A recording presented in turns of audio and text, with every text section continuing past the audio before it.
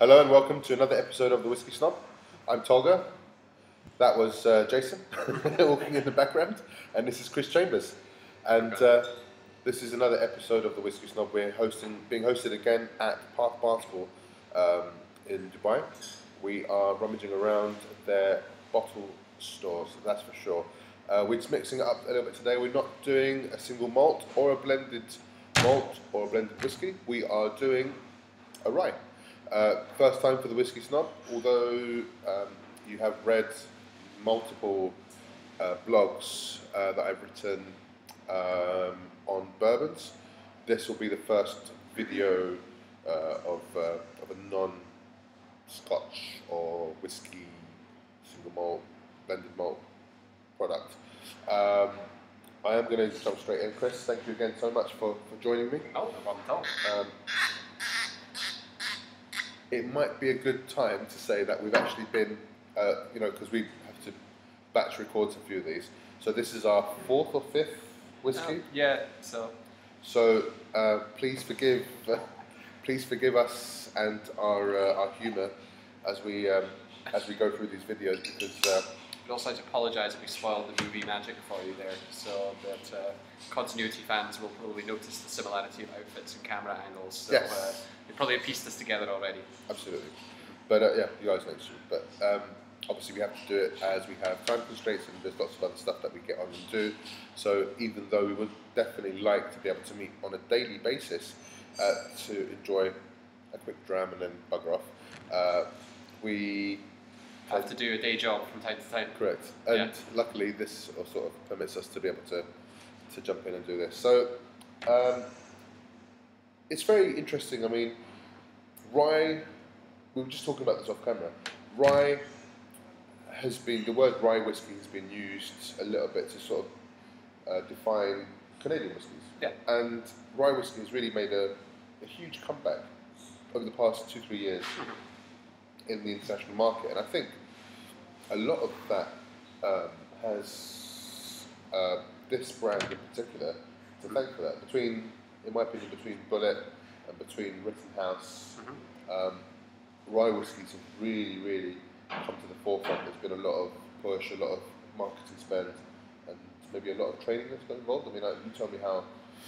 Well, I mean, going to about the early 2000s, when all of a sudden you found a lot of sort of big name, high quality bartenders who were going back to a lot of the classics and kind of taking a lot of brown spirits especially and kind of putting them back to the fore and kind of trying to reclaim the dominance they once held over sort of a lot of especially vodka cocktails. And so that had a push for a lot of older ingredients as well, things that have pretty much fallen out of favour, especially sort of in a lot of different bars, and rye whiskey was sort of a fantastic example of one of these spirits that you could forgive quite a few bartenders going back to the 20th century who might not even known what rye whiskey was. You know, they thought that American whiskey started and finished with Jim Beam or Jack Daniels. But kind of spearheaded by sort of the growing amount of bartenders who are really kind of interested, like I said, in going back to the classics and wanting some high quality ingredients to recreate those classics in the modern day.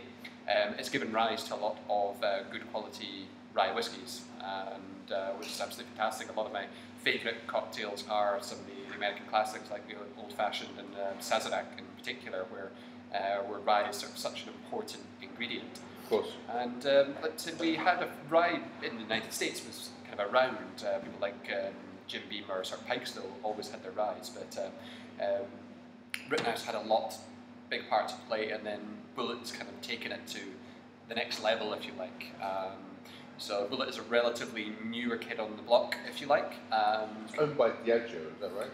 Yes, yeah, sort of owned distributed by Diageo, but the story goes Tom Bulleit, I can never remember if it was investment banking or the legal field that he worked in, but the story goes his great-grandfather, Augustus Bulleit, was a salesman, and one of the things that he sold was a particular bourbon that he named after himself, which is where we get the Bulleit name from. And so he died, the recipe was sort of kind of lost, but sort of great-grandson found the recipe and decided that he'd rather make whiskey than wear a suit to the office, basically, and so they resurrected the recipe And it's quite interesting because I mean the bourbon itself has a higher rye content in the mash bill than other bourbons. So as much as Basil Hayden's, or more so even. I couldn't tell you exactly, but certainly I mean the general rye mix is probably sitting between sort of 15 and 25% in most of the bourbons that you have there. So for Bulleit, it's not a hugely dramatic amount, but if you look at just the raw numbers, but in the same way, sort of 5 different ppm in a whiskey can really dramatically affect the flavour. Right. That extra little bit of rye in the bourbon can really have a big impact, and so for a straight sort of bourbon and Coke mix, I much prefer Bulleit because you get that extra kind of lovely kind of orangey kind of nice kind of tangy snap to it that sort of some of the more conventional bourbons just don't really have. I have to admit that I do prefer a bourbon with a higher rye content, just for the sake of it doesn't, well, it's not as sweet because obviously the less corn they're using in the mash means that it's going to be less sweet.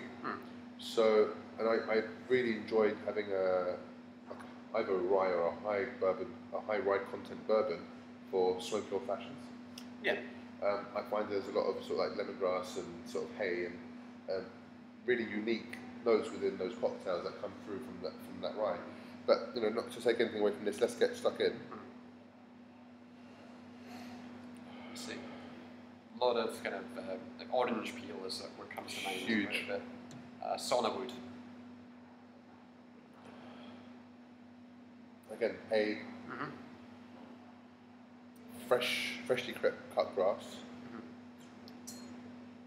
Think of gambling on a paddle steamer whenever I'm getting involved with this. So.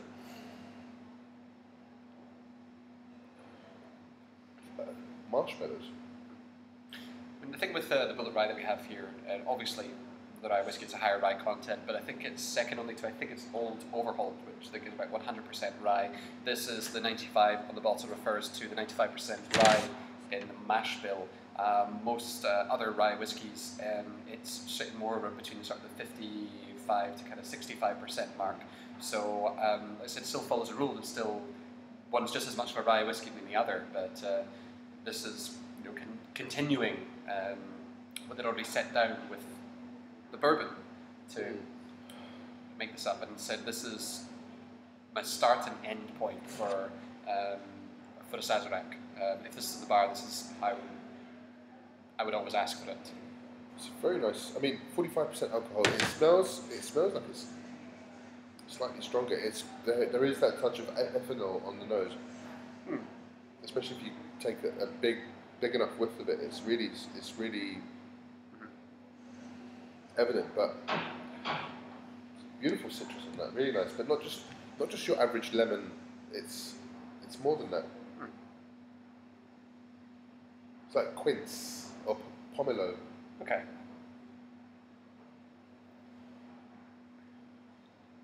Really strange, like obscure citrus fruit that I haven't had for a long time. This incidentally makes it sometimes a bit of a pain to try and blind test this one, because it just is not like you would expect if you're relatively unfamiliar with American whiskies. So. And actually, once you taste it, the palate doesn't do you any favours either, because it just completely throws you, like it throws these big curveballs at you. And you think, what the fuck is that? Yeah. Like, you can recognise so many of the characteristics within the glass, but you can't tie them together unless you've been drinking it. Unless you drink it on a regular basis, it's not something that sort of will pop up and you says, "Oh, that's a Bulleit Rye."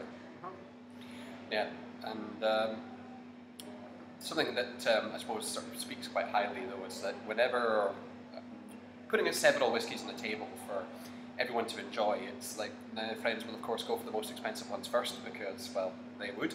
But I always tend to find that if I put a good quality bourbon or a rye, I usually find that's the bottle that's had the most taken out of it. Because of that extra sweetness, it's gonna be one of those things that appeals to such a wider sort of range of people. So it's a little bit like putting a bottle of dessert wine just on the table at a dinner party. Again, you'll be surprised at how quickly that will disappear. Whether it's because people are just pouring larger glassfuls at the end of the night, I'm not 100% sure. Would you like some? Yes, please. The drop. Yeah. It has a very... See, the palate for me on this, before adding the water, it's very tangy. It's almost chewy, quite sharp, candied ginger almost on the back of the palate, on the back of the tongue, on the sides. It doesn't make you wince, but it definitely makes you think. I'm not going to say it gave me a headache, but like it made me actually sort of like focus and concentrate on what I was getting out of the glass, and I love that in a whiskey when it makes you stop for a second and say, "Hey, hello," like I'm here, and you think, "What the fuck was that?"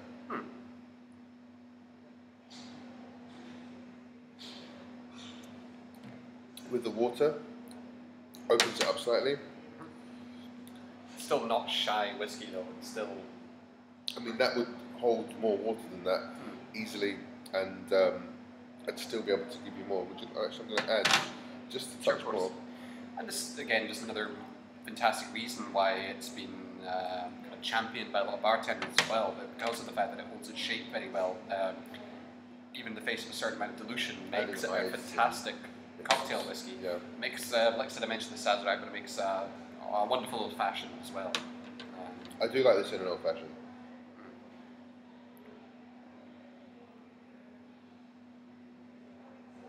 Just adding a touch of water, the second touch of water, is really, again, it does hold well, holds true, but it's done something very unique to the nose. I've started to get a lot of berries, like raspberries, a little bit of strawberry, summer fruits. Quite pungent nail polish. Grandmother's stale stockings. I don't know, I didn't go into the habit of sniffing my grandmother's steel stockings, but everyone's free to live their life how they choose. I'll just pour myself another glass of this and leave you to it. In my big mouth. And we've all come out with tasting notes that we're not necessarily proud of course. later on, but in the meantime the whiskey is still there and it's just amazing stuff. Again, if you're putting together your ultimate whiskey shelf and you're going to reach for a single rye to go on it, you have to give serious consideration, this being the one that goes on.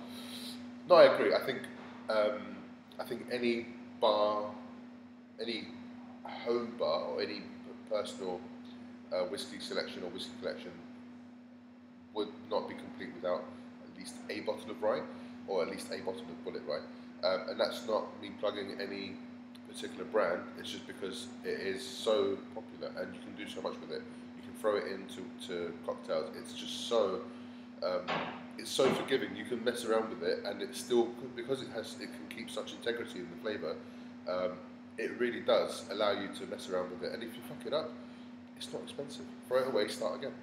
The price is a great point as well. Just of course we have things like the TH Handy sort of uncut rye, the ones that are sort of very, very well regarded, and certainly a particular edition TH Handy was one of my one of the whiskies I very much was sad about when I finished the last drop of that one in the bottle. But the fact of the matter is, if you're making all your old-fashioned, your cocktails with these very, very expensive whiskies, of course, your mileage may vary, but it's not always what you want to be doing. Whereas, again, the Bulleit Rye is certainly a lot more affordable in comparison to that. So, dare I say it, it's fantastic value as well for having such a fantastic whiskey that is not going to leave you deciding between the whiskey or food at the end of the month. Yeah, of course. No, it's definitely something that is affordable. Go out and buy a bottle, share it among some friends, and just see what you think. If you don't like it, no harm, no foul. But I'm pretty certain you're going to. I'm pretty certain that even if you don't like it straight, you might like it over some ice, you might like it with a mixer, you might like it in a cocktail. But there's one thing for sure, you will like it in something, because it is so versatile. Obviously, we're a little bit pasted by now. We've still got another few whiskies to go through. Thank you so much for joining us for another episode of the Whiskey Snob's Whiskey Review. I've been joined by Chris Chambers. Thank you again, Chris. No problem at all. Thank you to the Path Bar School. Please check out our Facebook page, facebook.com/The Whiskey Snob. If you're interested in cigars, please go and check out our other page, which is facebook.com/tailored stash. Please subscribe if you haven't subscribed to these videos, and leave any comments below. Thank you again. Cheers. Cheers. Bye. Fine.